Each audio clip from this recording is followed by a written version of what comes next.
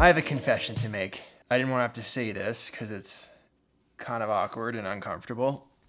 But you know, transparency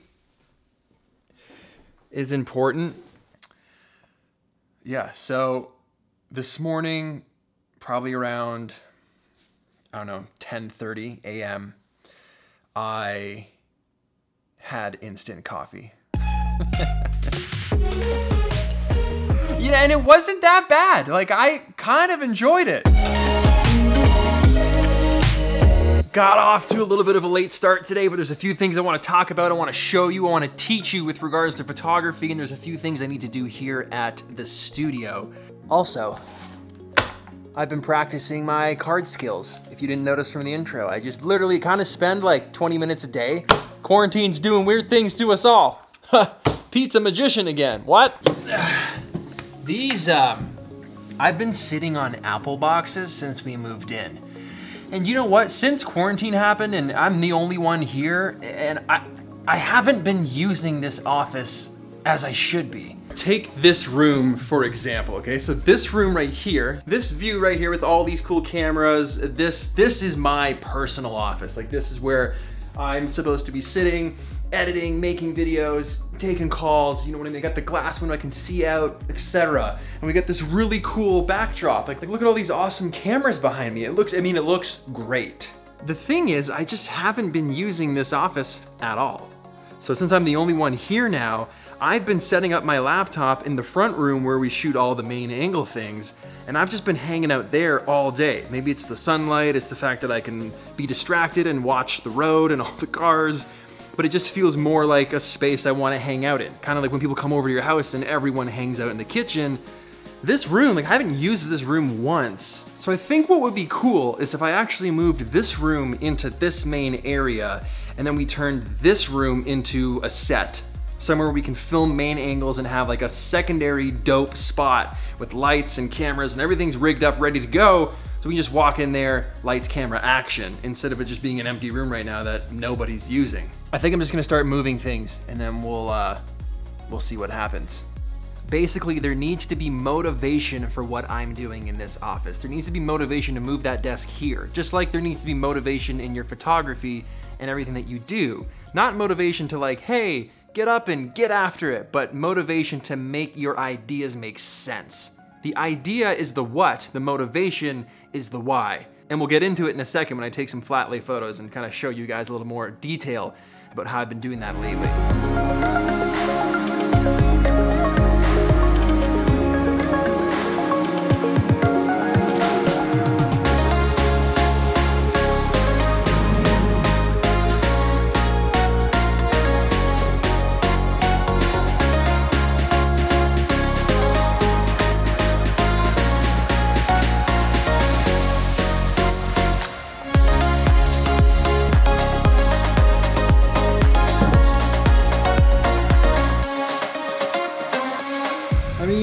It looks a lot more polished already. That's the one bummer about like dialing in a space and getting lights mounted on the roof and mics and overhead cameras and stuff, and then you switch one small thing like a desk that's a different height, and suddenly everything needs to be adjusted. The lights need to be tweaked, the mic and everything. But it's good to do that because I need to switch these lights out anyway, and there's a lot of changes that I want to make as is to this current setup. So no time like the present. But let's dive into the topic of today's video, which is having motivation behind the things that you do in your photos. Just took a quick demo of me doing a flat lay for like how I would set up an Instagram photo. So something that I want to photograph, thought process, what I'm going to do. You know, it's going to be brief, but I think you'll get something, and I think you'll walk away with like at least an interesting thought.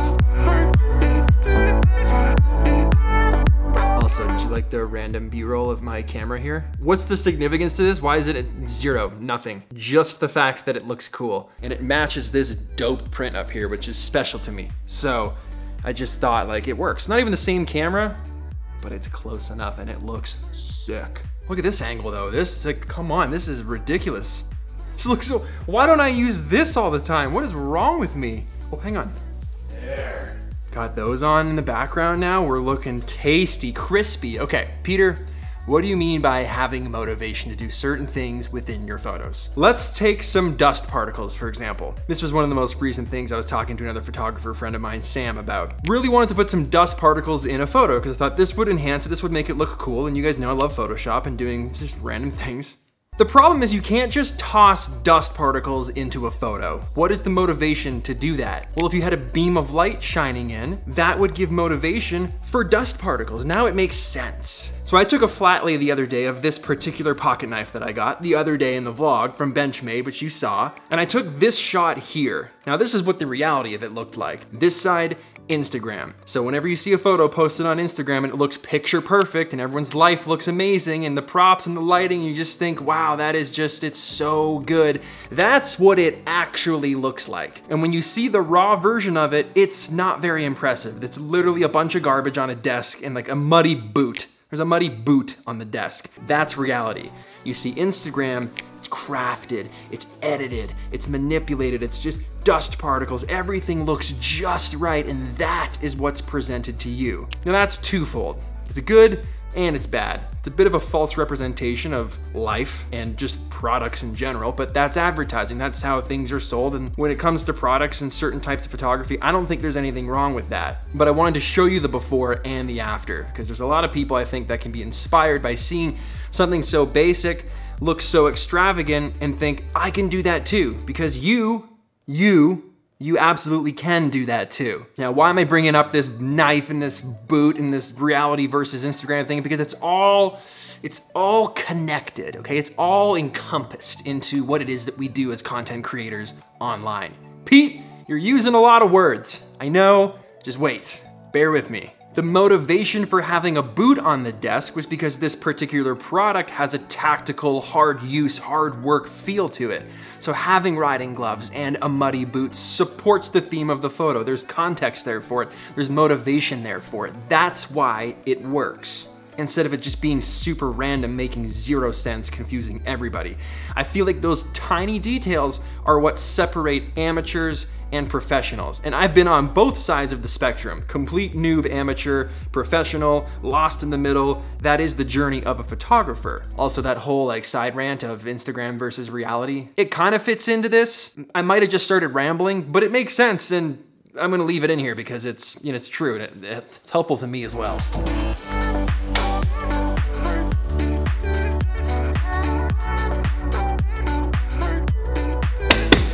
So I'm looking for some props, some things that I can use to make this photo, this flat lay of this here pocket knife, a little more interesting. So it's black, it's tactical, it's slim. Gotta find some props that work, and I need motivation for those props to make sense.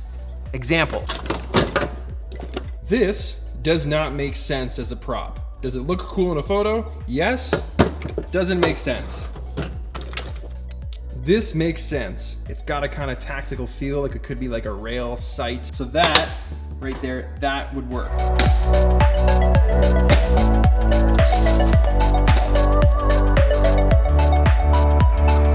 Okay.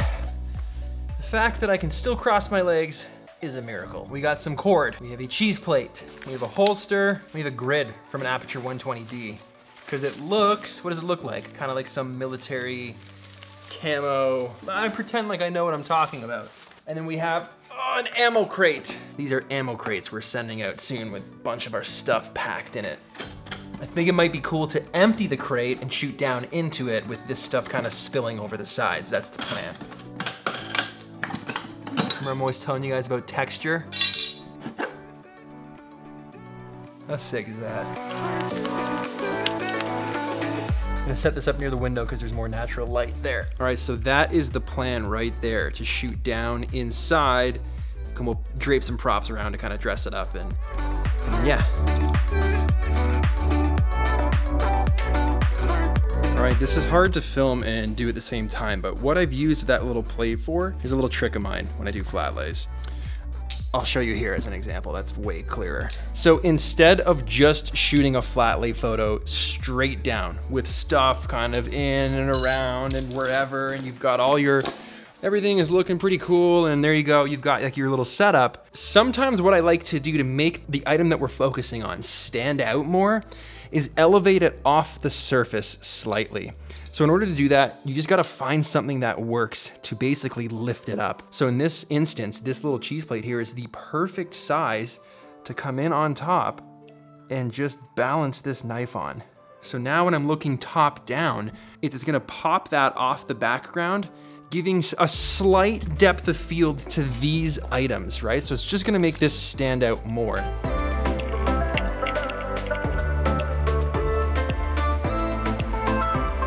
Okay, so my little sniper net, ghillie suit, whatever, doesn't really work since I'm shooting inside.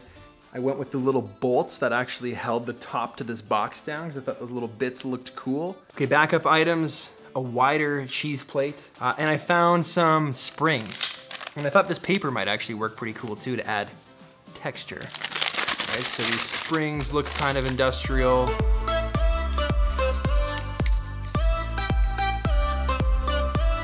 All right, so there it is what we're looking at. I'm losing light, so I'm gonna have to do this quickly. So give me 1 second and you'll see the picture in 3, 2, 1. Okay, we are all finished. I made a little bit of a mess. There's kind of just odds and ends everywhere. I think those photos turned out great. It represents the knife very well in my opinion. It looks cool. But going back to what I said at the beginning about Instagram versus reality, if you were to just see that picture straight off, you'd think, sick. If I could only do a flat lay like that one day. And that's also me assuming you like what I did. I like it. And if you did too, you might think, wow, I wish I could do that. That is it. Like, that is the reality of the situation here. Putting a bunch of random things in a box, snapping a photo. It's just remembering the motivation for those things that are in the box. Like if there was a bottle of Purell in there, it wouldn't make sense. So having motivation for the items that are in the flat lay or your photography and just what you're doing in general. Does what you're doing have purpose? The idea is the what, the motivation is the why. This looks so much better. I'm really happy with that. All right, that might have been a bit of a random video, a bit of a random vlog tutorial kind of, but I wanted to take that photo today and I kind of just wanted you to come along on the raw experience and see what I see when I'm taking photos for Instagram. No matter if it's for Peter McKinnon's Instagram account or Pete's Pirate Life Instagram account. That's kind of the thought process. That's what I do. And I wanted to bring you along for the journey. So if you made it this far, you are a champ. Thank you so much. I appreciate you. I hope you're safe.